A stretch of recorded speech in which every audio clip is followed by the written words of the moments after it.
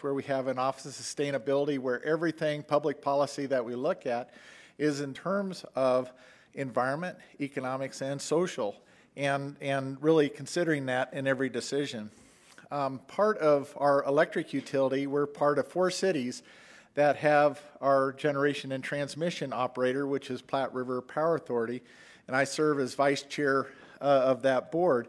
And with the City of Fort Collins, as well as Platte River Power Authority, there's a commitment to 2030 to 100% renewable on the electric side. And that's a considerable statement coming from a Platte River Power Authority, which operates Rawhide Power Plant. And next year, we will have 51% of our electric power production coming from renewable resources for these 4 municipalities. So sustainability, resilience are key. In fact, I was on a congressional field hearing in Boulder on the climate crisis and really talking about what Fort Collins is doing specifically around actionable activities that actually address this. And also related to that is, our whole commitment to sustainability as a city. And I'd be remiss if I didn't mention Colorado State University and the partnership we have with Colorado State University, being our largest employer and being a platinum sustainable university as well, is key to helping to meet those goals. I talk about the climate action, and I'd be also remiss if I didn't talk about our natural areas and our natural area programs. So I heard that you were supposed to go to Soapstone yesterday, but that's a key example of the plains to the mountains transition zone, also home to the Lindenmeyer Archaeological Site. So it's a gem of a resource that will be preserved well for the future, and serving Fort Collins and the area related to our natural habitat and preserving that for the future. And tomorrow, we are also dedicating a whitewater park in the Poudre River. And so our Poudre River corridor, which is a natural resource in and of itself, where Fort Collins is preserving our natural habitat along the corridor, but also for the one stretch where the whitewater park is actually enabling our community to actually, for the first time, really touch the river and engage with the river in a real way. Also, we've been recognized for the environmental aspects related to the actions along the Poudre River, allowing for the natural flooding events to happen to rejuvenate the habitat and the natural environment along the Poudre River as well. And that's all part of a long-term vision to only enhance the corridor along the Poudre River. And with that, I just want to extend my thanks for being able to address you, welcome you to Fort Collins. Have a great time. Enjoy Fort Collins and all it has to offer. The MAX bus, I guess, which is a key part of this conference and really getting around, that's a key aspect to our sustainability as plan as well. So I think in every turn you can see Fort Collins as really trying to do something that creates a model for a great place to live, but also our commitment to the environment and sustainability for the future. So thank you so much, and welcome to Fort Collins.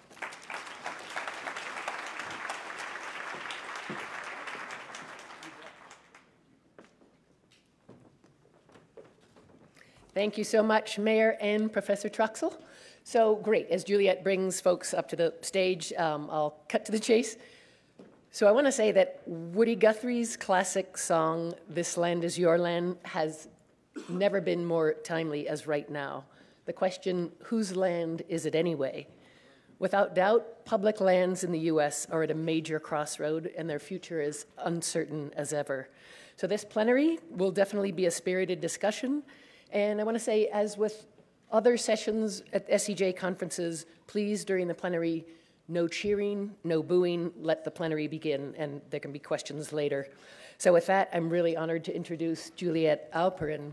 She's the Washington Post Senior National Affairs Correspondent, and she covers how the administration is transforming federal environmental policy and the agencies that oversee it. In fact, she was just reporting, I think, in Grand Junction, and she previously served as the White House Bureau Chief, National Environmental Reporter, and House of Representatives correspondent. So take it away, Juliet. Thank you. Thanks so much, Susan. So we're really honored to have kind of a really diverse and great group of experts up here. To my immediate right, we have Whit Fosberg, who's the president and CEO of the Theodore Roosevelt Conservation Partnership. Next to him, John Freemuth, who's the Cecil D. Andrus Endowed Chair for the Environment and Public Lands at Boise State University and a CSU alum. Next in line, Shay Loper, who's Director of U.S. Government Relations at Encana Corporation. Then the Acting Director of the Bureau of Land Management and Deputy Director of Policy and Operations, William Perry Pendley. And then, last but not least, Dina Gilio-Whitaker, who works in environmental justice, education, and policy planning, is a lecturer in American Indian Studies at Cal State San Marcos, and is a member of the Colville Confederated Tribes of Washington State. And so with that, we're gonna get right into questions, and I know that there are a lot of folks, including many working journalists in the audience, who have questions to ask, so I will keep that in mind. But for right now, I'm going to start off. I wanted to start with the issue of climate change and pose a question to Acting Director Pendley and have others chime in. It's the position of Interior Secretary Bernhardt that human activities are helping drive climate change, and barring a new law, the legal obligation that the department has to address it involves having an individual work on a regular assessment of this issue through the Energy Department. But there's a separate question of how climate change is affecting the lands that the Interior Department as a whole manages, and specifically BLM manages, as it does more than 10% of America's land. So, Acting Director Pendley, I was hoping you could talk about when you have been on this job assessing what the impact of climate change is to the lands under your portfolio. Can you talk about what you've been briefed on by your scientists, what you see as these lands are facing, and how you intend to address it? Thanks. Well, the Secretary has spoken often on this subject.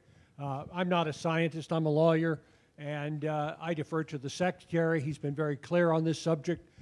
He believes that climate change is real, that mankind has an impact, that we're unable to forecast future climate conditions, but we need to understand the consequences and address the consequences of future climate conditions.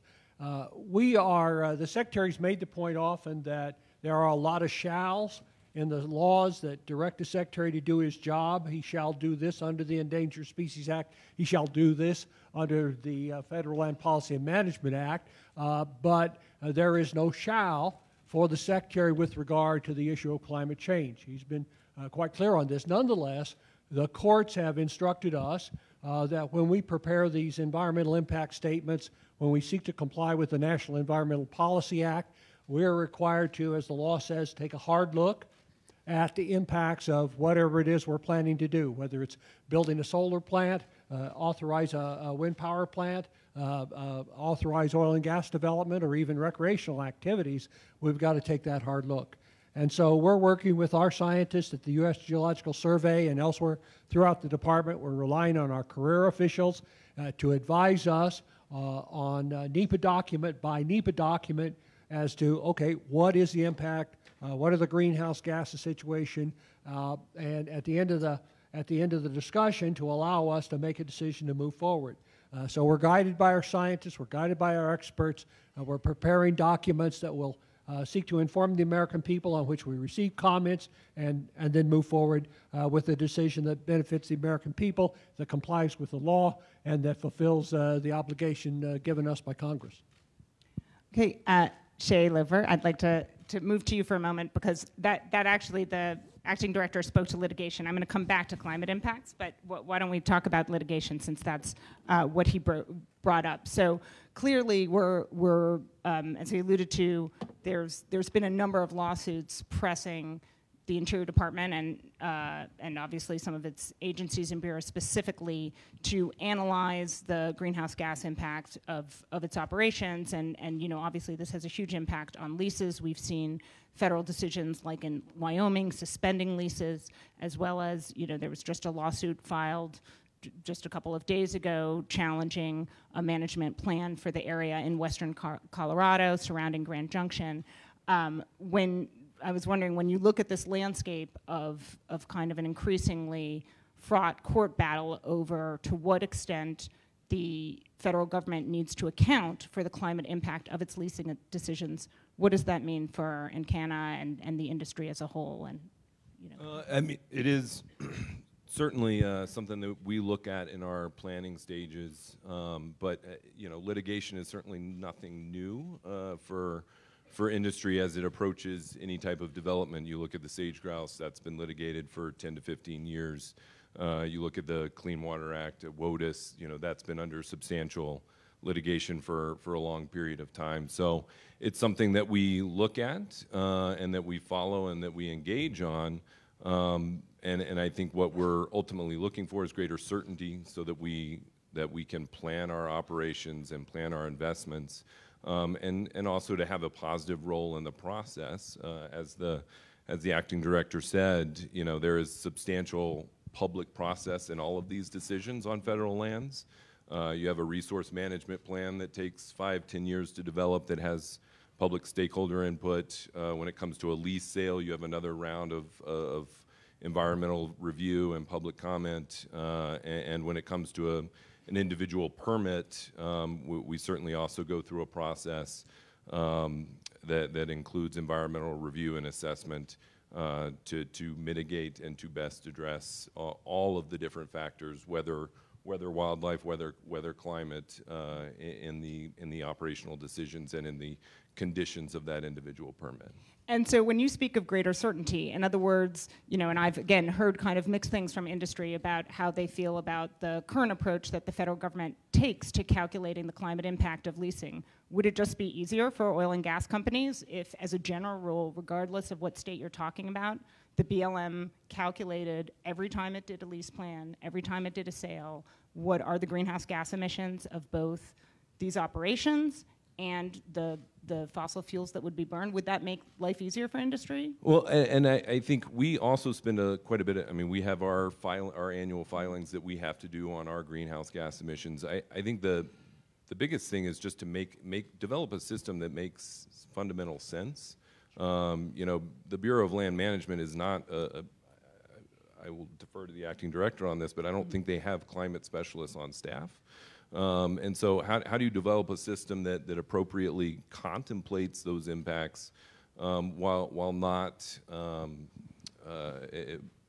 distracting from some of their primary goals and objectives, utilize the expertise that's out there and develop a system that's functional and makes common sense in how you assess those impacts, and utilize, I think he referenced USGS, you know, utilize the resources that are in play.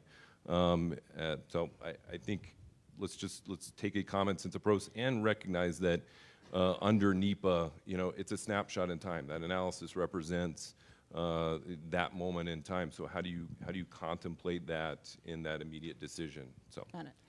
Juliet, could I interject here? Sure. I mean, you talk about certainty, and I could talk about certainty from the standpoint of the federal government. He could talk about certainty from the standpoint of industry. But there's another people that we're talking about left out of the equation. You talk about oil and gas on the western slope of Colorado, rural Colorado, which is hard hit economically. And the development of these resources is the life's blood for these people. I mean, the most important environment for most people is, do they have a home? Can they provide fuel? And can they provide food? Can they provide the wherewithal for their families? And that means jobs. And the BLM and industry, whether it's recreational industry or it's the oil and gas industry, provide those jobs. And when we get involved in litigation, lawyers like us say, well, you know, it's the cost of doing business. The industry says it's the cost of doing business. But at the end of the day, for the local community, it's life or death. is that company going to be able to open up? We just had a closure on the western slope of a big office. That's a big blow to a western community.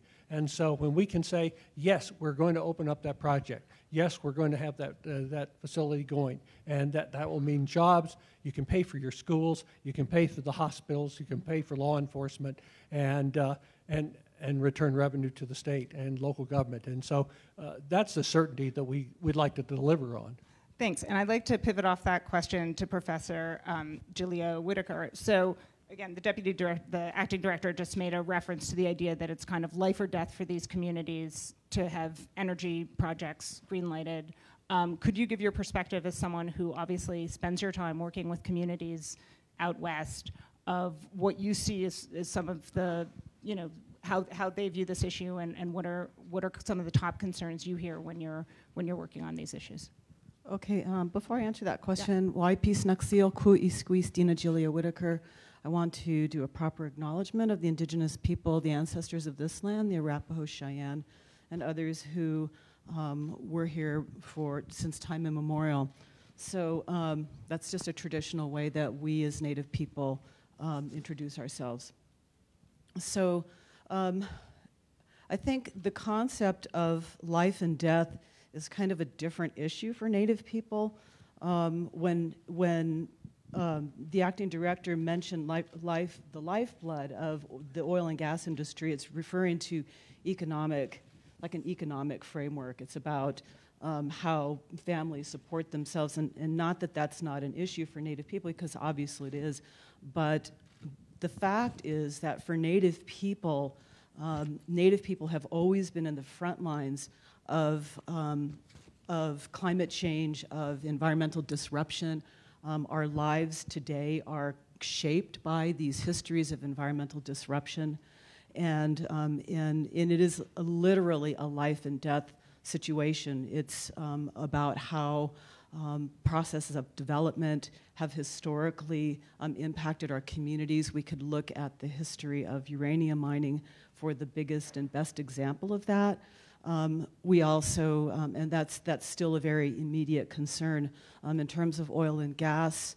We have, several and quite a few tribes who are fossil fuel developing tribes, and so these projects are economically important. It's meant the difference between dire poverty and very deep and long-lasting poverty to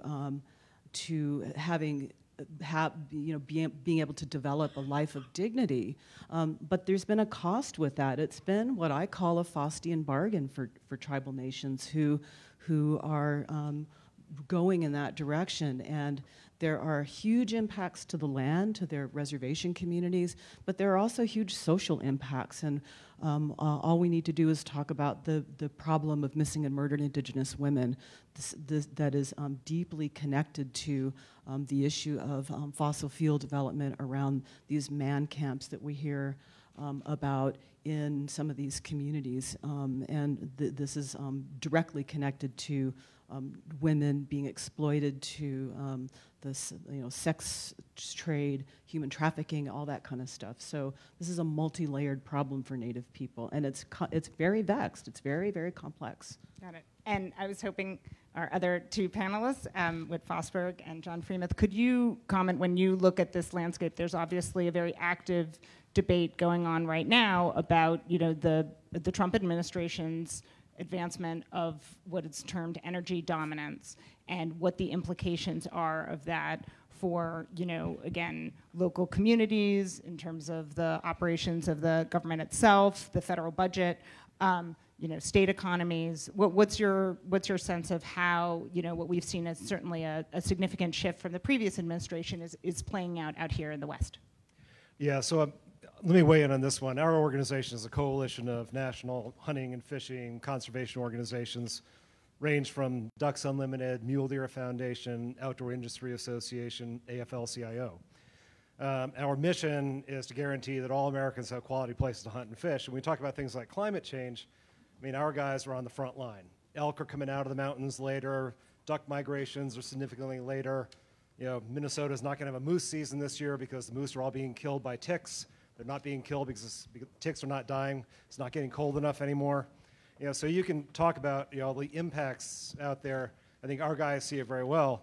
But I mean, I think the sportsman's community has largely been that kind of sensible center traditionally.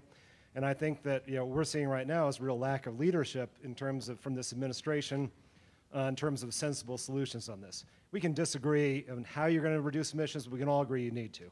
And energy needs to be a part of, energy industry has to be a part of this too, because, you know, we ought to be capturing methane. We should not be flaring that off. We ought to be consolidating, you know, pads and roads, which are good for surface impacts, but it's also good for reducing that carbon footprint in the development. We also have to be making a commensurate investment on the land. I mean, you don't have to go very far outside of Fort Collins to see, you know, huge swaths of national forests that are dead from pine beetle infestation. Now, to the extent that we can go in and we can do reforestation, we can put more agricultural lands into conservation, we can develop coastal wetlands for coastal resiliency. Those are great things for carbon sequestration. They're great things for fish and wildlife. They're great for communities. They're great for farming industry right now, which is in a world of hurt. And, but we're not seeing that sort of leadership. Instead, we get polarized into these, you know, energy dominance, which by definition means that everything else is subservient to energy development on public lands. Now, Secretary Bernhardt, to his credit, you won't hear him use that terminology anymore because he recognizes that's not the law that BLM and the rest of the federal agencies have to abide by. You know, they have to practice true multiple use, which means hunting, fishing, energy development, mining, grazing, right, hiking, biking, all have to coexist in an intelligent way on a lot of our public lands. So I think that that's where we've really seen a lack of leadership, is in coming up with those, you know, sensible solutions, and instead pivoting toward the extremes on the debate on both sides, which I don't really think help anybody on this one. Yeah, Julia, if you look at this one way, the tension between use versus preservation of our public lands is historic. It's 100 years old. And we always do that. But what I think has changed a little bit is in this context, we now have the agencies having to also deal with things like, take the Park Service, for example. They now have to water the giant sequoias in the Sierra Nevada because of changes in temperature and precipitation to keep those trees alive. So the context of the battle has changed over time. The other part of it, of course, is we tend to assume certainty in all of that. Administrations changed. They wanted to emphasize one thing over another, but it was within stable parameters. Now there's no certainty to me as these policy switches go back and forth constantly. I'll give you one example. You're probably going to address it later. When we talk about things like, does the president have the authority, the current president, to reduce the size of the Bears Ears, which is sacred to many American tribes, and Grand Staircase, what's to stop the next president from reinstating those boundaries again? Are we entering into that kind of policy shift where we whipsaw the agencies and all of us back and forth because we can't find grounds, as Whit says, in the middle to talk about these issues? Yeah, we'll disagree, but these switches just don't do anybody any good, including the folks who have to take care of these lands on the ground all the time. Got it. And Director Pendley, I want to just circle back on one question, which is actually what I asked at first. But you were talking, and I appreciate that, about to what extent the administration looks at the emissions. One thing I'm interested in, which we've just heard a few of our panelists talk about, is there are climate impacts happening on public lands right now, including many of the BLM lands that you manage. And can you talk a little about, you know, there was, in other words, a number of policies that were obviously enacted under the previous administration where they were going about analyzing it, you know, taking certain actions to deal with climate impacts. To what extent is that work still going on within the BLM? Can you talk a little about when you look at how climate change is affecting the public lands that so many Americans use? What is the administration doing when it looks at those impacts, and what do you see as for potentially are there serious impacts from your perspective? Are there not major climate impacts on BLM lands at this point? Well, I've not been briefed. I got here on July 16th. I've not been briefed by our state directors and our other BLM experts with regard to impacts on their resources, the resources they manage from climate change. I would anticipate that I might be briefed at some time in the future on those subjects, and But I take it a case at a time as the issues are brought to me, as proposals are brought in to be forwarded to the Secretary to make a decision on, and we analyze in accordance with what the courts ask us to do, and move forward. Perfect. I want to ask one question about the Democratic presidential field, which is obviously moving in a radically different direction on this issue. And particularly one thing that I'm struck by as someone who's covered politics in the past is that you have the vast majority, both a number of major outlets, including the New York Times and the Washington Post, have trackers on policy positions of presidential candidates. And when I worked on our climate tracker that we did, the policy position I was struck by as the greatest change among Democratic presidential candidates is the vast majority of them, with actually the exceptions of a couple Coloradans, was a quote-unquote keep it in the ground approach. In other words, you have something like 2/3 of the Democrats who are running for president of the United States have pledged to stop all new fossil fuel leasing from public lands and public waters. And I'm really interested in what folks on the panel think of that position, which obviously would be a sharp departure from any administration in United States history, and also, of course, raises some real legal questions. I'd be interested in hearing what folks think in terms of the pros and cons. Well, I'll jump in. And I think you answered your own question with your question. Who opposed that? The Colorado members, because they understand such a policy would be absolutely devastating. It would be absolutely devastating not just to the American West, but to the entire country. A tremendous amount of the energy we use every day, whether it's gasoline or natural gas, oil, comes from federal lands. I'm on behalf of the Bureau of Land Management, but there's another agency at the Department of the Interior that handles the Outer Continental Shelf. And the overwhelming majority of the oil and gas we use in our nation comes from the Outer Continental Shelf under programs started by Ronald Reagan.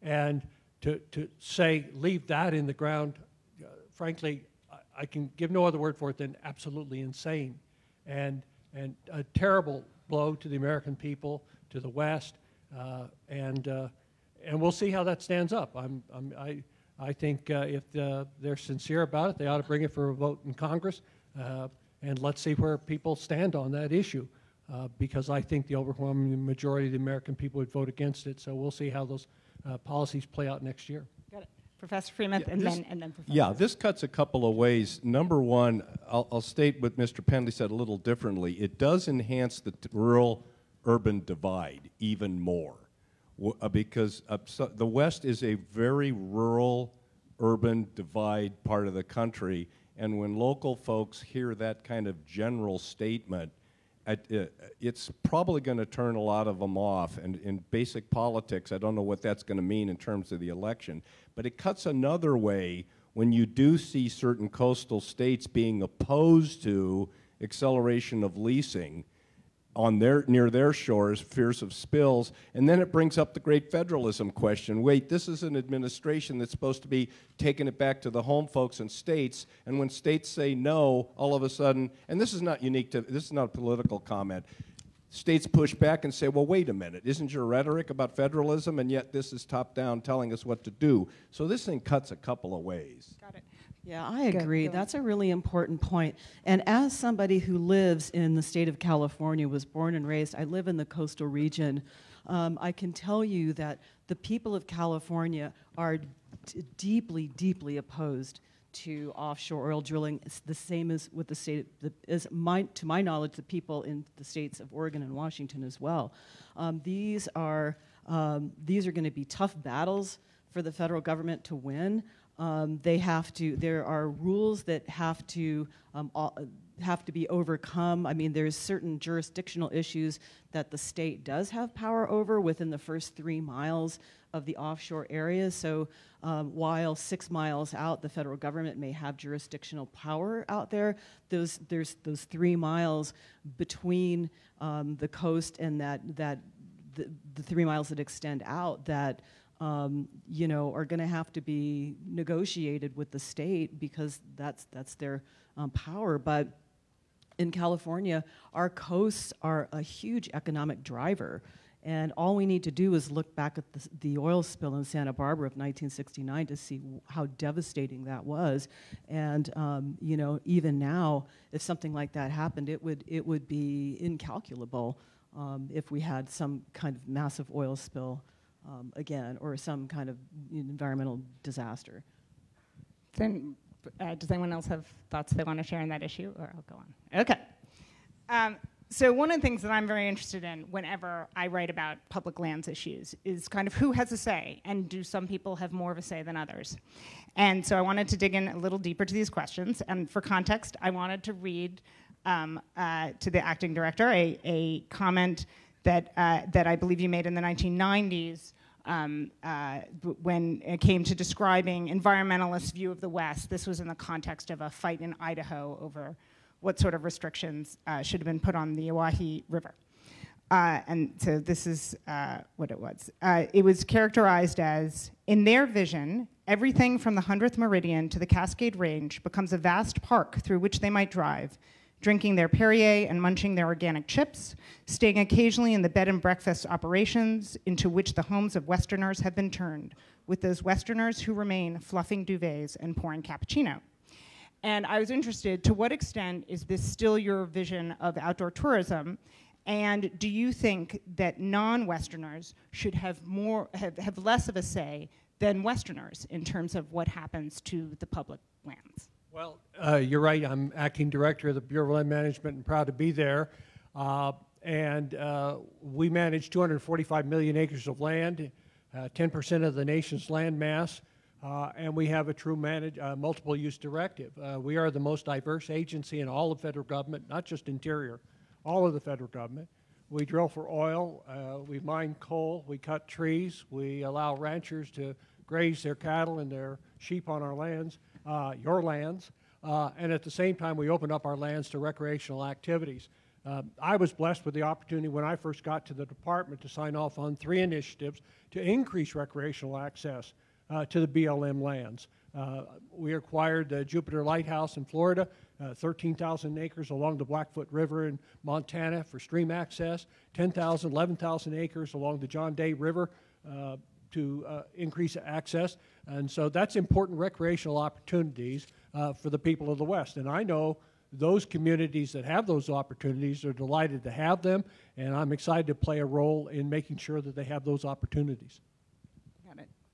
Professor Gilio. It's also been a major obstacle to tribal communities in their ability to practice their tribal religions and spiritual ways. So there is really, I mean, we have legal precedents that have been handed down by the Supreme Court that have been huge impediments to Native people being able to go out and have access to their sacred places on public lands in ways that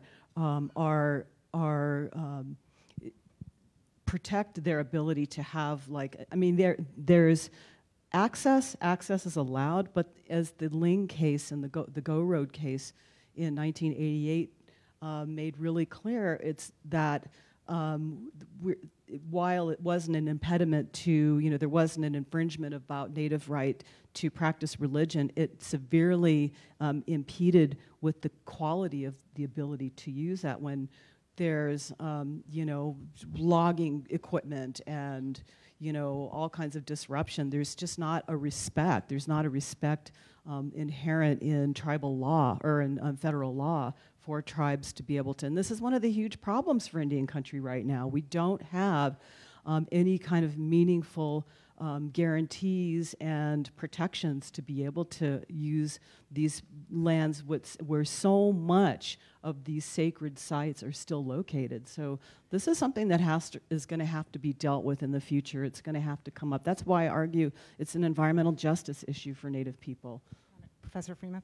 Yeah, I'm wearing a T-shirt that says public land owner. Maybe some of you have it. It's too cold to expose it. But I want to tell you a quick story with some levity to illustrate this local national tension. It's said with respect for the names involved, but it's also funny. when the Bundy brothers occupied the Malheur Refuge, that's about 120 miles from Boise. Please come next year. You'll like Boise. I got a call from two guys, talk show in Philly.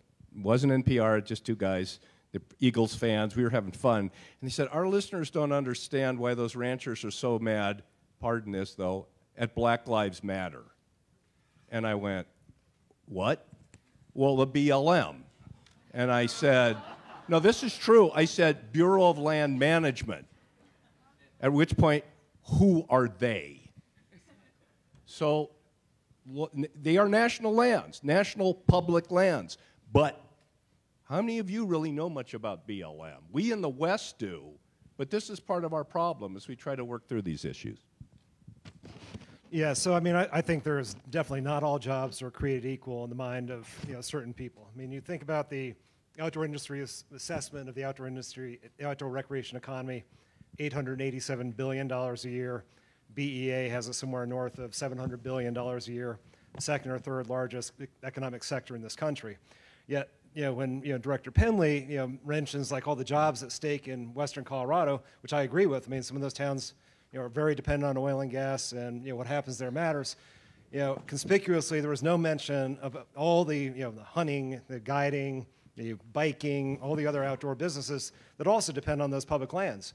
And when they're developed with a single use in mind, like we saw with when the oil and gas fields in Pinedale were developed in the 2000s, and it collapsed the mule deer herd. And all of a sudden tags were reduced by a large amount.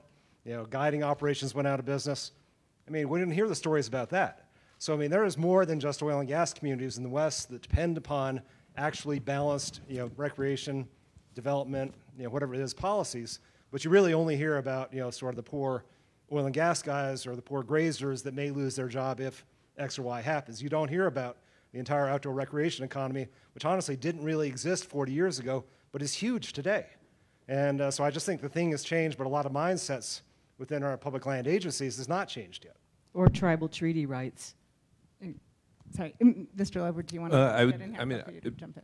Kind of building off that, I do think, the statute is all about multiple use, right? And it's about building consensus and working together to arrive at the best land management practices and policies that make sense and bring together all sides. Our employees live and work in these communities. They are vital parts of these communities. I know we've had folks that are part of the Rocky Mountain Elk Foundation. They're active in those those local environmental organizations, those local outdoorsman organizations.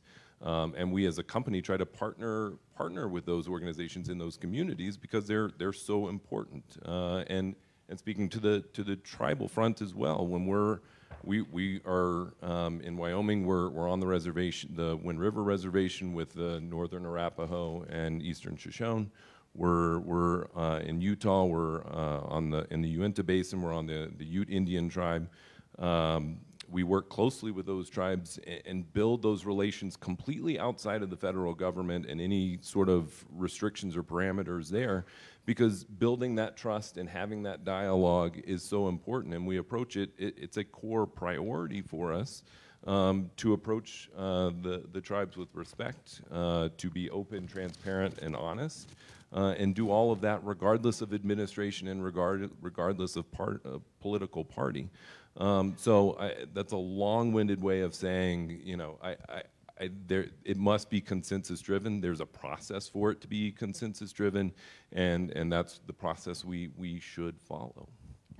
And I just wanted to just press a little harder on one point, which is that in terms of should there be a hierarchy in who has say over what happens to public lands? Meaning, as Professor Freemuth pointed out, we are all owners of public lands, but for example, should tribes who have historic claims, should they have a greater say on what happens to some of these public lands? Do Westerners, do people who live closest to those communities, should their views be elevated above others if there's, 1 million people who write in and, a small handful is from Panguitch or, areas around Grand Staircase Escalante, but, there's an overwhelming, input from those who might want to visit, one of these national monuments but doesn't live there. Does anyone just have any thoughts they'd want on say on that? Well, personally, I do think, I'm going to say it, I do think tribes should have priority. I think tribes should have, look, most of these lands were taken illegally to begin with. Some of these lands were taken by treaties with guns to the head of tribal leaders in very desperate times. You had a massive land grab during the Dawes years, during the assimilation. 2/3 of all treaty lands were lost through allotment and absorption through the federal government. So, there's major structural issues that structure the United States relationship with tribal nations that are based on profound injustice. And so how do we talk about balancing out those relationships of injustice? And I'll say further that the legal system is the problem. We can talk about defer to the laws and all this, but it's the legal system that's the problem. It's the structure of settler colonialism is a system of domination. And this is what's not talked about enough. It's the elephant in the living room in this country. Professor Freemuth. The general answer to that question is no, no one should have special credence, but be informed. But I agree with the last speaker. I always tell students when we talk about national parks and wilderness and untouched, primitive, pristine America, no, there were people here with cultures. And so I don't know how to piece through the role of the tribes, but I know there's something there that's different and special in the conversation, and I'll leave it there. But generally, nobody has a special voice, but be informed. Director Pendley. My old friend Reeves Brown, Coloradan and former head of the Colorado Cattlemen's Association, once said, a chicken is interested in what you have for breakfast, but a pig is affected. And there are a lot of people interested in what's going on. It took a while. That's all right. It took a while. Chicken's more affected by dinner. But the point is, there's millions of people in America that are interested, in a way, about what's happened out west or what's going on out west. But I can tell you, the people that are affected by it are the people who live there. And what everybody wants to do, what everybody dreams about doing, is having a job, being able to provide for their families, being able in the local community to have hospitals and schools and law enforcement, and dream that meant one day their kids might be able to have a job and come back and live close to them and raise their kids there, their grandkids. And so that's one of the challenges. But as a director of the BLM, we're guided, and as a lawyer, we're guided by the law, what Congress decides. We can't say, the president can't say, the secretary can't say, I certainly can't say what we're going to do. Congress has already told us what to do. It's already told us what we're allowed to do, and the Supreme Court provides guidance as to how those laws are to be interpreted. And at the end of the day, those are our marching orders. And so we can only go so far as that allows. Nobody has priority. We're told how we're supposed to do these things, and we try to make the wisest decisions we can. I do want to interject something that was mentioned earlier. I can tell you, because I've known him a long time, that Secretary Bernhardt is not a Johnny-come-lately to the hunting, fishing, backpacking, outdoors community. He's been a long-time supporter of that element of our country and the interest they have in federal lands. He has been employed by the Department of Interior longer than any other job he's ever had, and he knows about the agency and what it is allowed to do. Okay, do you want to briefly respond? And then I think that I would actually agree with your comments about Secretary Bernhardt, who has been, I think, pretty fair on most of these issues with us. In terms of prioritization, I think it really goes back to what when you were talking about in terms of balance in this area. And Colorado's own Ken Salazar, when he was secretary, put together something called master release planning, with the idea being before you go into an area and open up for oil and gas development, you go in and you look at that big area and you figure out where you're going to do development, where you're going to site roads, where you're going to put pipelines, where you're going to protect, where are the special species areas, and you do that before you develop. And you bring all the stakeholders in to comment on that, and then that guides you. So it really becomes a way where you can have your cake and eat it too. You can accommodate a whole bunch of uses. You don't have to prioritize one over the other. Maybe in certain areas, yeah. But in a big landscape, no. And Congress threw that out in the first days of the Trump administration because it had been done by the Obama administration. But going back to Director Pendley's comments, I think that you guys have the authority to be creative in how you develop, how you balance those things. You don't have to have an exact edict from Congress about master lease planning or anything like that. I mean, that's why you guys have the job. Think creatively, bring these stakeholders together, and don't pit one side against the other in areas where we don't have to. Okay, and I'm going to ask two more questions. Let me give a specific Very example quickly. to make the point, and I'll be quick. Super We're quick. going to have an oil and gas leasing sale in Colorado. The governor came to our state director, Jamie Connell, and the governor said, we got wildlife corridors, your oil and gas plans interfere with that. Can we defer some of those? And Jamie immediately recommended to me, well, let's defer those tracks. The governor's opposed to those tracks because they interfere with his wildlife corridors. And we said, aye, aye, sir. And we've removed those tracks. So we can do it, and we have done it. All right, moving on. I'm just going to ask two quick more questions, and then we're going to open it up for all the journalists in the audience. Professor Freemuth, you recently testified before the House Natural Resources Committee, referring to, sorry, I should say that one of the obviously biggest changes we've seen is this push to relocate almost all of BLM's remaining DC staff out west. And in response, and commenting on that reorganization, you said if the BLM directorate is not in Washington, it will be much less likely to take part of the decision, referring to all the key, final decisions. Yes. Can you explain what you meant by that? Yeah, BLM is fairly decentralized, really decentralized. It's organized by state. Our other federal agencies are not. They are organized by region, all right? So with that said, there are decisions that are national decisions for BLM, sage grouse, things like that. And if those decisions require interagency collaboration and discussion, along with resource professionals, and those people are not in Washington, and the decision is still in Washington, then BLM is not in the conversation. The old saw is if there's a big dinner party and you're not invited, then you're probably on the menu. They need to be there for those kind of issues. Otherwise, most of the decisions are made in the state. Got it.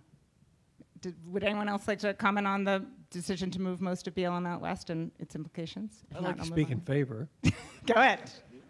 Well, I think it makes all the sense in the world. 97. Can you speak specifically to the professor's point that basically if you don't have the top BLM officials, with the exception of yourself, since you're staying, in Washington, that you simply won't have the same level of both coordination and input that you would have when people are let me physically just in the same room speaking to answer the it quickly, secretary. and then in a somewhat length. I'm not going to be on anybody's menu. But the bottom line is that the people we're working with are out in the field too.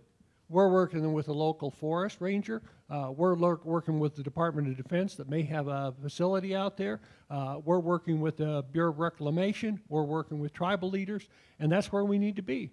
Out there where the decisions aren't really made in Washington. The chief of the Forest Service isn't deciding about the Tongass National Forest. Chief of the regional forester is making those decisions, and we're out there working with that leader.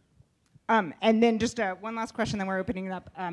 Director Pendley, you're headed to the border next week to look at the 560 acres of land spanning 70 miles of border that BLM has transferred temporarily, as I understand it, to the Army for purposes of the construction of the border wall there. Could you talk about what analysis went into that decision? What did the BLM assess would be the impact of doing construction along this area, its impact on whether it's wildlife corridors or other resources within that area? Well, I'm going to a different location and maybe some of the same locations, but I can tell you the Secretary of the Interior made a personal visit to those lands. He made that in the company with his two state directors. The two state directors for BLM were once again career employees. And I'll tell you what, everybody's talking about illegal immigration and talking about the border situation. We're laser focused on one issue. What is the impact of unfettered immigration across our borders on BLM lands? Our obligation is to protect those lands, protect their quality, protect the vegetation, protect endangered species there, and so forth. And so I know what the Secretary did when he went out there on the ground was see, with the help of his state directors, what's been the impact there. And that's what I'll be doing when I go to Southern California. I'll be walking the border with our state director and to assess what's the impact there, so I can report back to the White House and the president about his future plans on constructing a border barrier. And it is fair to say that the department determined that the impact of illegal border crossings was having more of a disproportionate effect on those lands than, say, any other impacts of switching That it was over the the border? Secretary's conclusion. Got it. Anyone else want to speak to that at all, or no? Okay, let's open it up for questions. I'm going to start, and by the way, I think you all know this, but I want to emphasize that working journalists are the folks who have the right to ask questions first. If we have we've instructed the folks and members, we've instructed the folks at the mics to be aware of this, so please, please, working journalists and members are the ones who are asking questions first. Thank you, and be brief, and don't speechify. Okay. Starting with you, sir. Thank And you. please identify yourself. Yes, I'm Tim Wheeler. I'm with the Bay Journal. That's the Chesapeake Bay Journal. I'm also the chairman of SEJ's Freedom of Information Task Force. And this question is for Mr. Pendley. I wanted to ask a question, not a substance question, but one about policy and law and about freedom of information. And it's basically about why you're making it so much harder for us to do our jobs and for the public to be informed about what its government is doing. Reporters are telling me that they're having difficulty, that they cannot get interviews with staff, and that they can't get questions answered in a timely fashion. They can't get interviews, certainly without going through PIOs. And the PIOs are telling me that they can't grant interviews or answer questions from national media or on controversial topics without those getting approved by political appointees or their designates. Yours is not the first administration to practice this kind of censorship by PIO, but it certainly has carried it to a further extreme. My question to you is, do you have a written policy or guideline or regulation that limits or restricts employees from speaking to the press? And if so, is there discipline if they do so? And if you can't answer that question, will you bring it back to the headquarters and get us answers to that?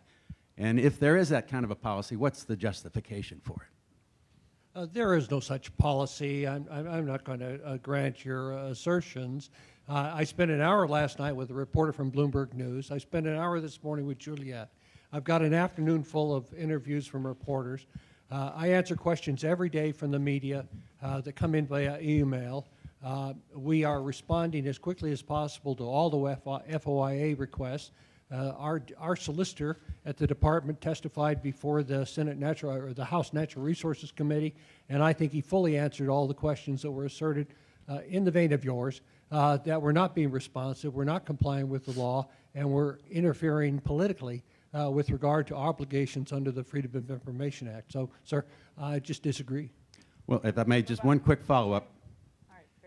You're a political appointee. I'm talking about the thousands of employees out there who are actually carrying out the work on the ground, and they are not allowed to speak to the press.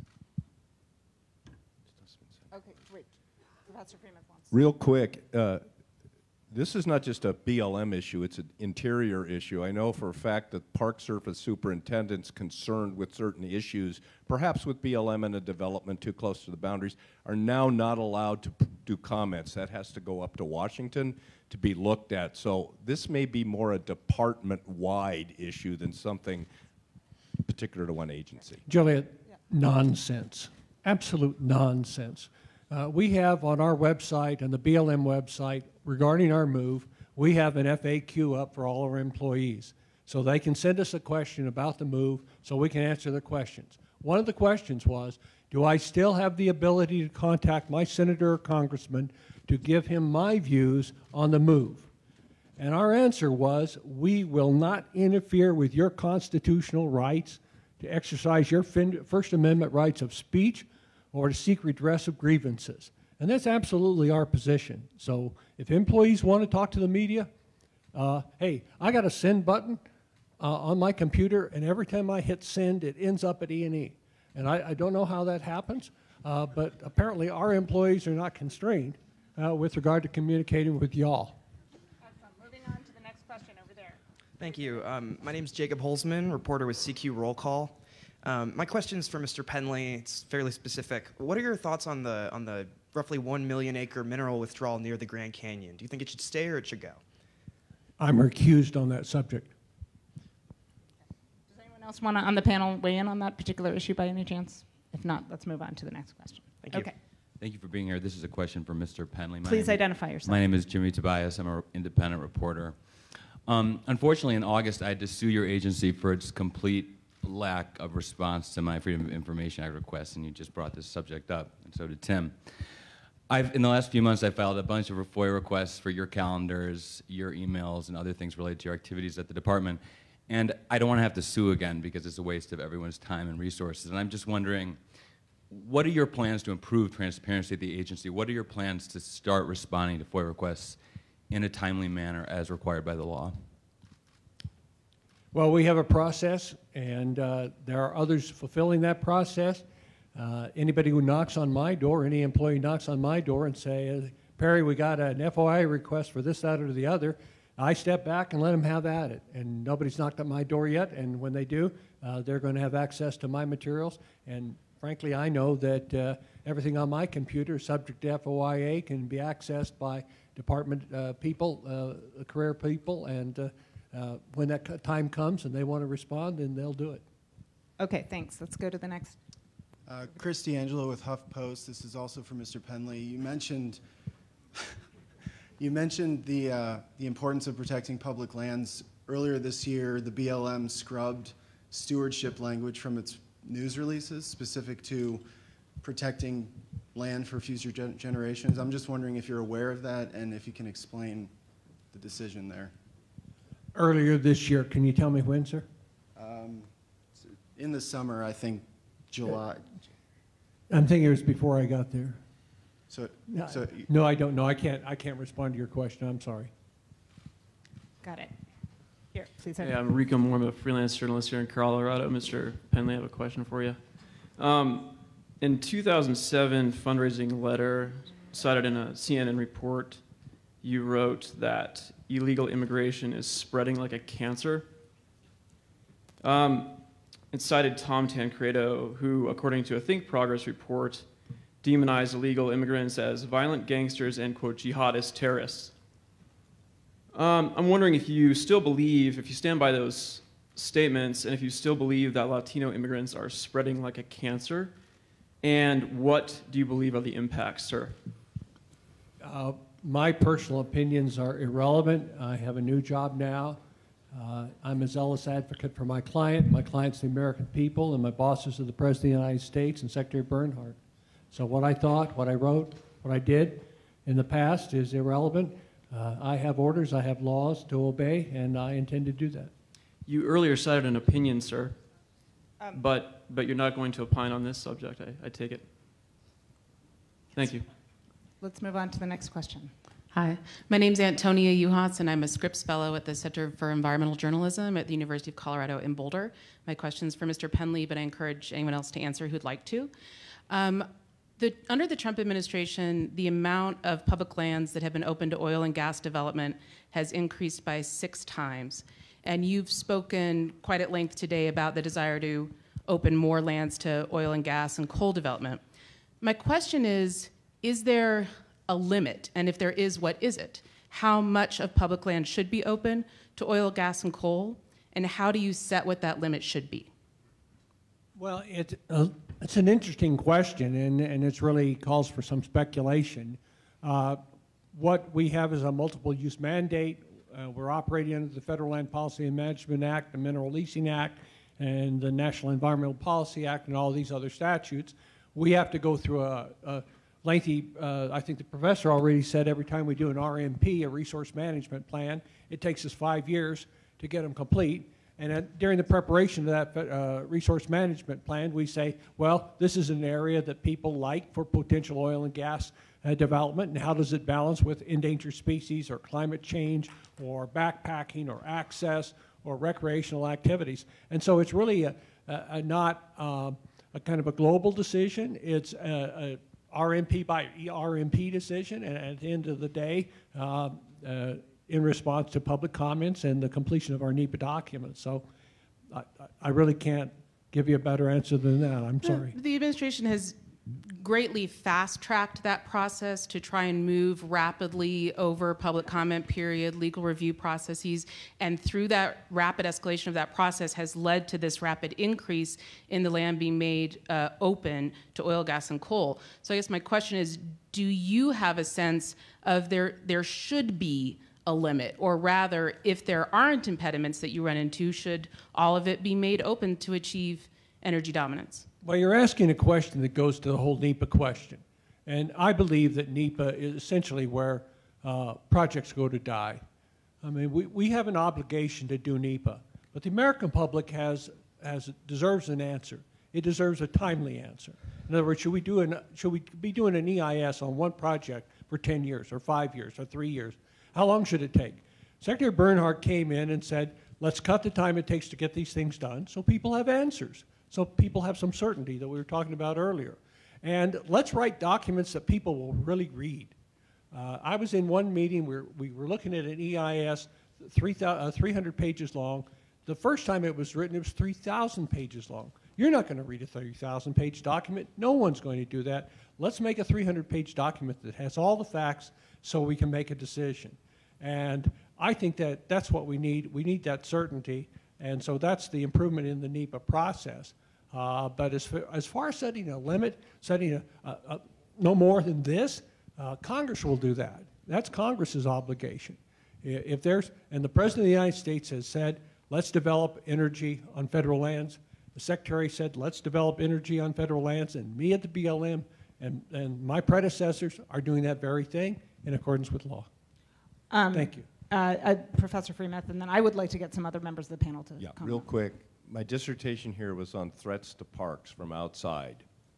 I turned it into a book on external threats, and I studied the tar sands area near Canyonlands, Arches, and other areas. That issue's back. It's a huge issue. I will give the Secretary credit for withdrawing leases near Chaco Canyon, but where and when is the question here. And Mr. Loper, would you comment on that? Is it your understanding that obviously administrations make decisions all the time of what's off limit, what's not. Do you see Congress as the main arbiter in when we say there will not be energy exploration on public lands? Is that your view of it? I mean, Congress being the arbiter is always the ideal situation because they're the ones writing the statute and they're all elected. Right, but given the world that we live in right now, how is this played out in practice? You know, I think the director referenced it. There are multiple processes, and I hate to make the process argument because it's so boring, but there's a resource management plan that goes into guiding where development happens, how it happens, when it occurs. On top of that, the lease sale has a environmental assessment as well. You have areas of critical environmental concern that are areas you're not going to touch. You have monuments that have been designated that you're not going to touch. You have multiple different statuses of land where you're not going to have development, or you're not going to have a lease sale, or as the director said, sometimes the governor would weigh in. We don't want that there. So, I think I guess there's just a process to make these decisions and make these determinations with public input. And if Congress is weighing in and withdrawing, there's 109 million acres of wilderness that have been formally withdrawn from Congress. I believe I have that correct. So, ultimately Congress making that determination is absolutely best, but there's also a public process, a very public process. It takes a lot of input in where and when leasing occurs. Great, we're going to go to this question, please. Hi, Jason Salzman, Colorado Times reporter. You wrote, Secretary Pendley, or Acting Secretary, that the founders, there's a constitutional duty to sell public lands, and the founders want this. You wrote that in 2016. That may be a personal opinion, I understand, but how do you still believe that, and how does it affect your job now?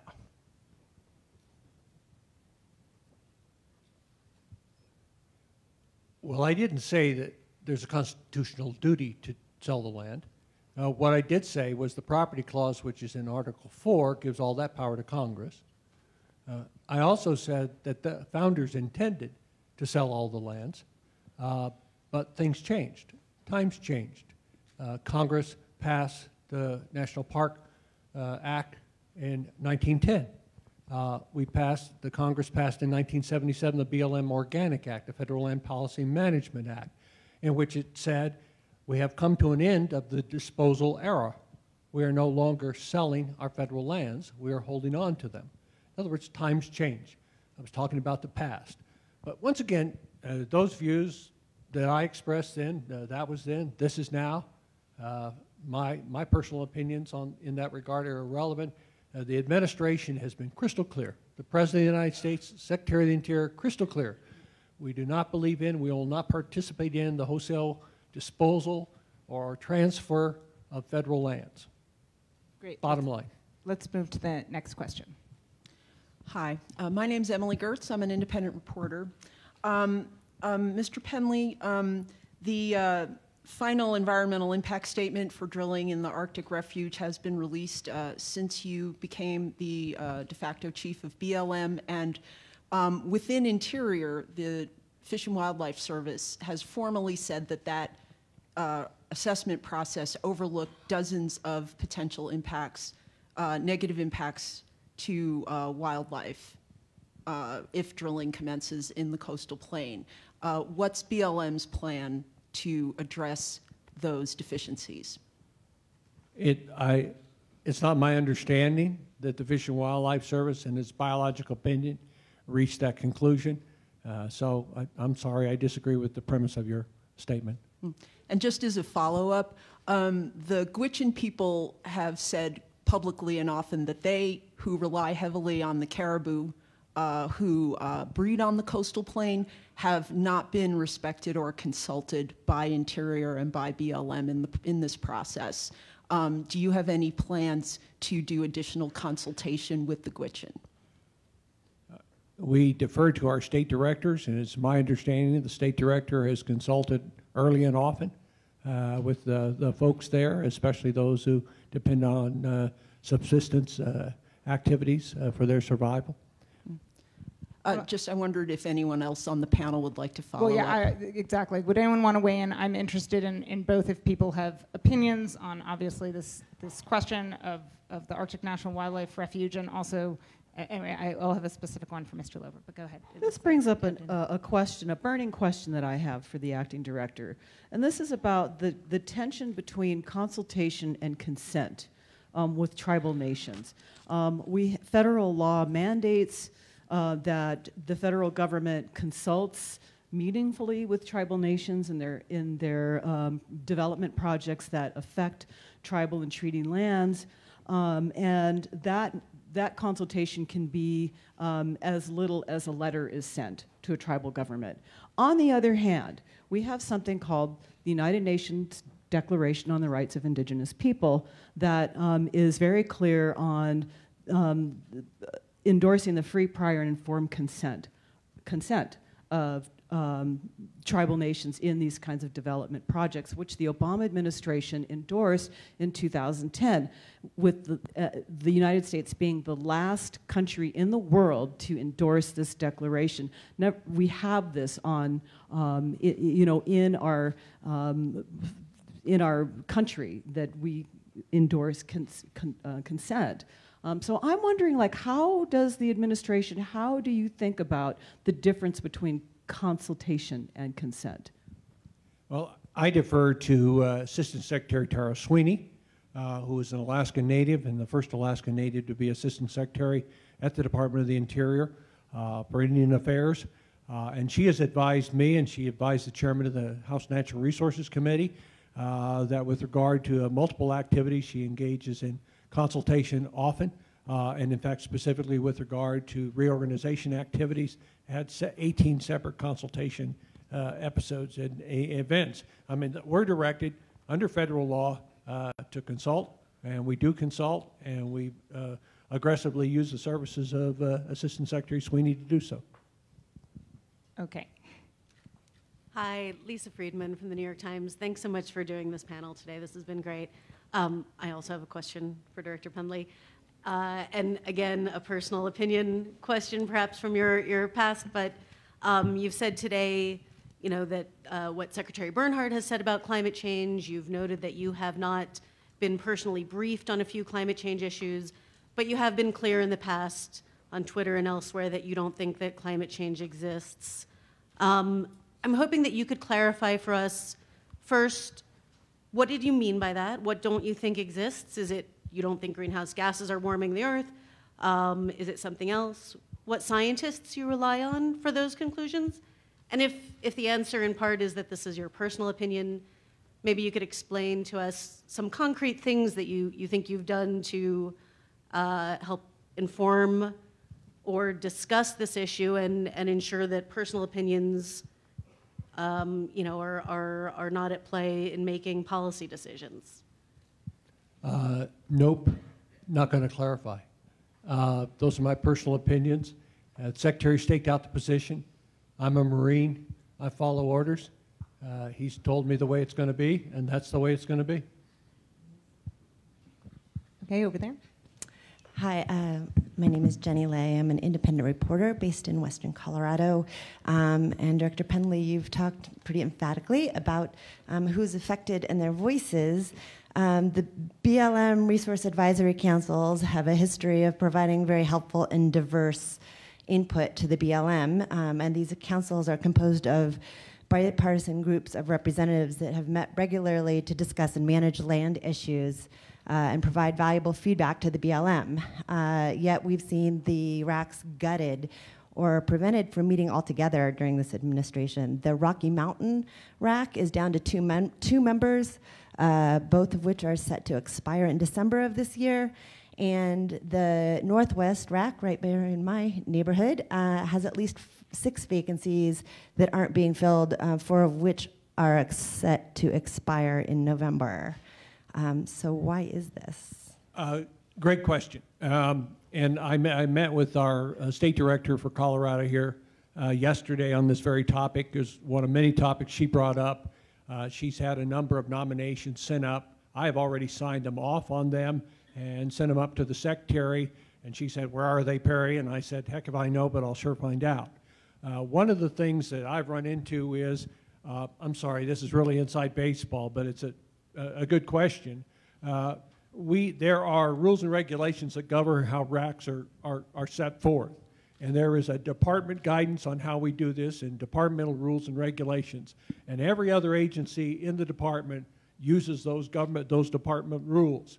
The only exception is the Bureau of Land Management. We have our own set of rules that go back to 1981, and they're very burdensome and complex. And I said, let's get rid of these old rules, and let's use what the department does so we can move expeditiously on the issues you want. Because I want to do what you want, which is I'd like to staff those RACs simply because you're absolutely right. They provide contributions and information from people on the land who can give us information that we need. So I'm with you on that. I'm frustrated too, but we're going to try to do better and get that complete. Thank you. Does anyone want to comment on that? These advisory councils have been, they were initially suspended by Secretary Zinke. They've basically been, many of them have been, I don't know, disempowered under, in recent years. Is there anything that anyone else wants to say about that? They are great examples of collaboration.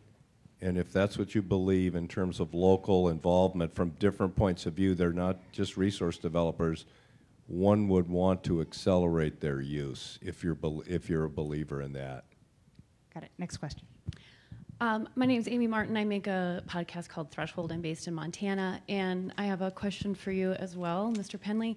I just want to try to clarify what feels like a discrepancy. You've said that Secretary Bernhardt is saying that climate change is real and that it is human-caused. In the response to the comments on the draft EIS on the leasing program for the Arctic National Wildlife Refuge, the BLM responded to concerns about climate change, saying there is no climate crisis. So which is it? Is there a climate crisis? Is it human-caused or not? Yeah, I read that comment too. But that does not overwhelm the hundreds and hundreds of pages that were spent discussing in a very real, scientific way that issue. But it does speak to the discrepancy that we're trying to solve here. So, because I agree, there's lots of talk about climate change in that draft EIS. That's right. But that comment undermines everything that said. So, which one is it? I don't think it undermines it at all. What is it, 2 sentences?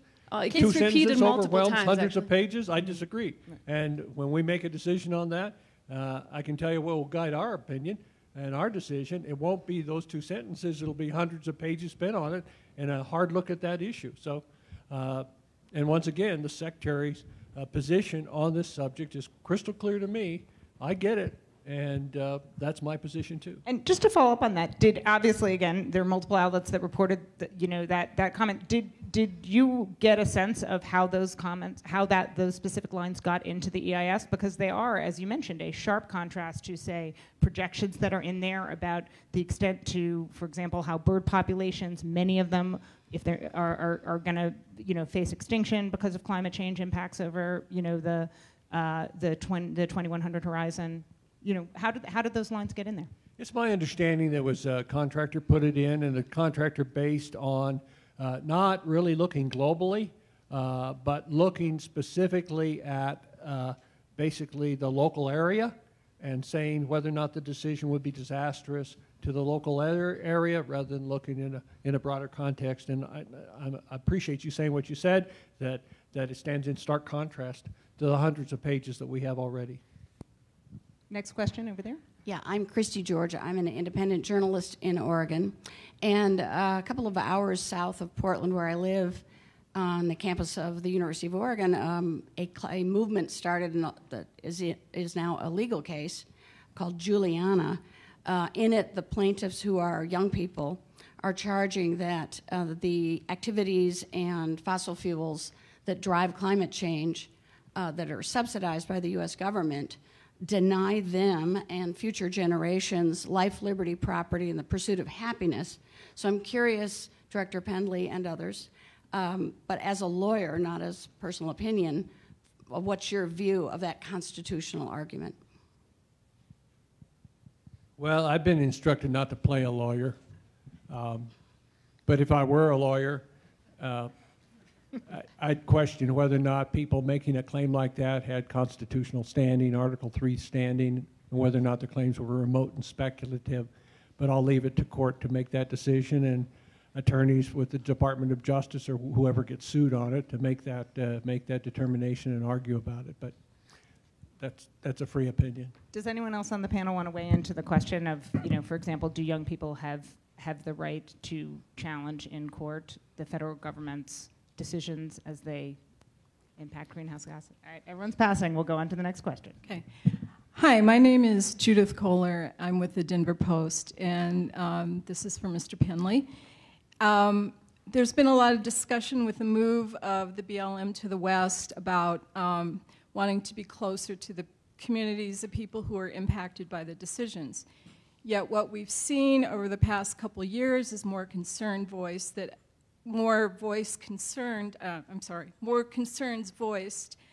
that a lot of the decision making is actually being centralized, and they point to things like the public comment periods being shortened, some policies like master leasing plans being rolled back. Here in Colorado, many years were put in to work on master leasing plans in the South and North Park areas of Colorado. And just recently, the Uncompahgre Resource Management Plan was released with a preferred alternative that was not part of a years-long process. So my question to you is, what are you going to do to ensure that public voices are indeed heard on public decisions on public lands? Well, that's exactly why the Secretary of the Interior, David Bernhardt, wants to move our top people in Washington out to the west. Our top executives, when I talk executives, I mean the senior executive service, our GS-15s, our GS-14s, 50 and 60% of them are in Washington, D.C. 97% of our employees are out west, but the decision makers are in Washington. That's where it's centralized. And I'm afraid they're out of touch with what's going on the land. And so our desire, what we have done, is we have transferred 74 positions from Washington to the various state offices to do state functions, and then 222 positions that do headquarters works in Washington. They're moving out to the states to do headquarters works in the states. And I think what it's going to do is allow us to be closer to the people, closer to the ground. We'll be able to make earlier, better informed decisions based on the realities on the ground. And so I think your fears of a centralization are misplaced, and I think they will be further ameliorated. With all due respect, we have seen a rolling back of public comment period times. We have seen a rolling back of certain policies that were meant to be ground up. So my question, is that going to change now if people are moving from DC to the West? Well, I disagree with your premise. Your premise is that there's some centralization and that we're frustrating the ability of the I think that is what people think. Do you want to ask a question and get it answered, or do you want to keep talking? At this point, go ahead. I'm answering your question. Then we're moving on. We are allowing public comments. I mean, the bottom line is, I've been in this business a long time of dealing with protests and litigation, and the bottom line, at the end of the day, everybody knows who's going to file a protest. We all know. And the fact that we ask for the protest to be filed in a more timely way so we can move forward and make a decision that benefits everybody, I think that's all good news. And so I do believe that we're going to have better decisions, informed decisions. Here's what I hear from congressmen, from governors, from tribal leaders, from elected officials, from stakeholders, and from neighbors in the West. You don't have enough people out here. You don't have enough resources to do the job. You need more leaders out here so we can make our case heard. You know, it's no big deal for me to jump on a plane and fly into Denver. It's a big deal for 3 county commissioners to get on a plane and go to Washington, go to the Secretary, say, Mr. Secretary, this decision you're making is a bad one. I wish you'd made a better decision when it was back at the state. And we hope to solve that problem. Professor Freeman. You guys interested in covering this story, talk to the Public Lands Foundation. They are 700 retired BLM employees who ran the agencies, were oil and gas people, wilderness people. I sat next to their head in the hearing. They are opposed to this. That tells you something, that diverse BLM retirees are opposed to the move. Not of all the people, to be fair, but their insights are very important. Talk to them, and I can tell you who they are. They're neutral in all this. Let's move on to the next question. Thank you so much. Go ahead. Hi, John Platt, editor of The Revelator. Acting Director Pendley, you've mentioned your state directors a number of times, and you've also said that they have not briefed you yet on climate change effects in their local regions. Are you expecting those briefings, and are there other topics that you have not yet been briefed on? Well, yeah, there's a ton of topics I haven't been briefed on, and one of the reasons is my recusals. We have a very rigorous ethics procedure at the department. The second meeting I went to on my very first day, I spent an hour with an ethics attorney so that she could brief me on the things I could do and couldn't do. I have a screener who screens all my meetings. Everything that's possibly on my schedule runs through the ethics office. So there's a whole ton of things that I've just recently been cleared to be briefed on, and so I'm eager to hear those, including presentations on the climate change issue you bring up. Okay, so you're expecting stuff soon? Sir? You're expecting stuff soon to be briefed? Ish. When it pops up on my schedule. Okay. Okay, moving on to the next. Thanks so much. I want to get as many questions because we're running out of time. Go ahead. Thanks. Hi, I'm Brian Calvert. I'm the editor-in-chief of High Country News. Actually, I have a question for Ms. Gilio-Whitaker.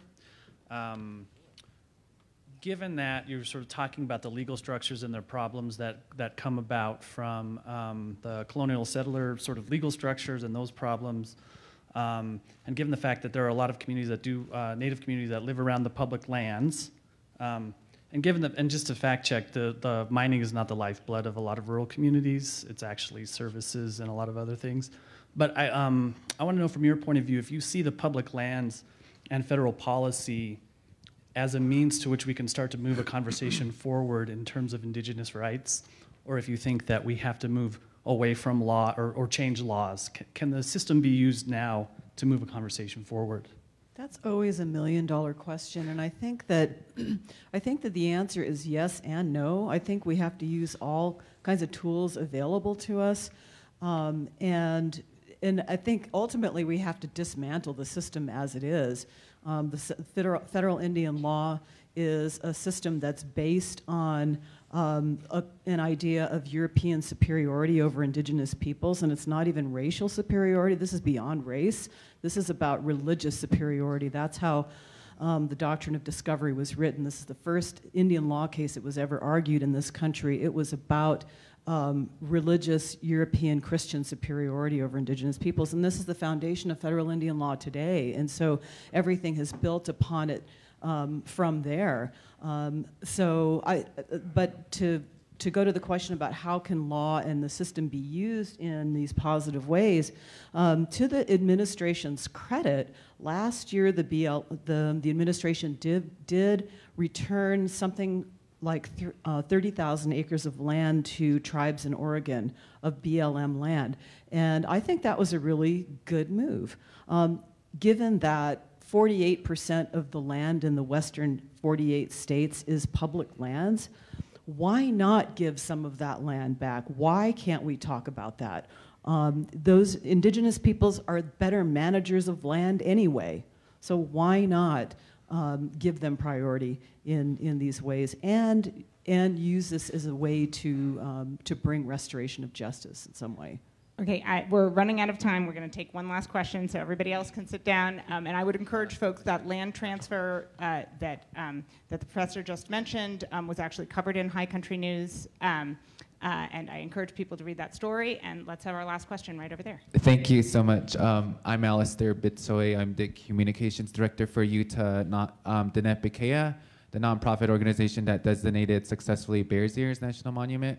But I'm also a freelance reporter as well, and just following up to Dino's question to Mr. Pendley here, indigenous consent was given to the establishment of Bears Ears National Monument, and my question to you is when is the federal agency going to finally or officially listen to indigenous peoples who are stakeholders to public lands and are protecting public lands for all of everyone here today?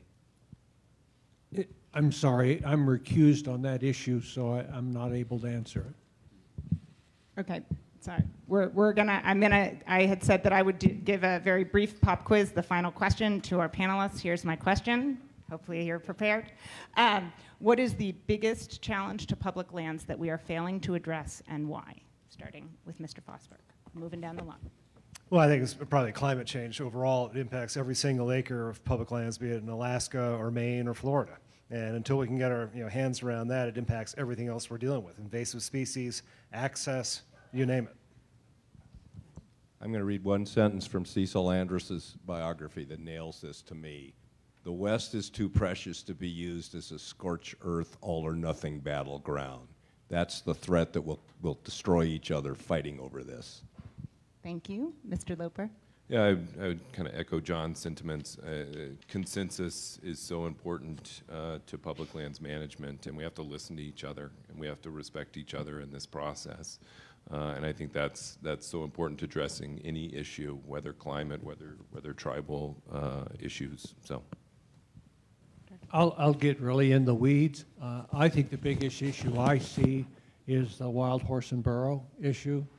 We have 88,000 wild horses and burros on our western federal lands, and they are causing havoc on the lands.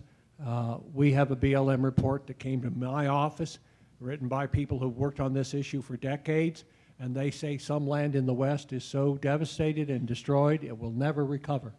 Never recover. That's a long darn time, and we've got to do something about it. We are trying to work with Congress and with various groups, the animal welfare groups, the people who use the lands, the ranchers, the cattlemen, local people, to try to solve this problem. We've increased our adoption program to get people to adopt these wild animals, but that's not going to solve the problem. And it's a tens of millions of dollars problem, but the more important thing for me as the manager of those lands is the existential threat to the quality of those lands. Professor Gilio-Whitaker? Climate change is definitely, I think, the biggest concern for Indigenous peoples. It's also the access to and protection of sacred sites, which, as I've already talked about, is a huge problem in federal Indian law. But also, to Acting Director Pendley's last comments, I think, engage tribal people more thoroughly with land management techniques. It's indigenous knowledge that is really the definition of sustainability. People who have lived on the land from time immemorial and who lived here without destroying it for thousands of years, I think they know some things. So use that knowledge. I want the audience to join me in thanking this really talented panel for taking notes.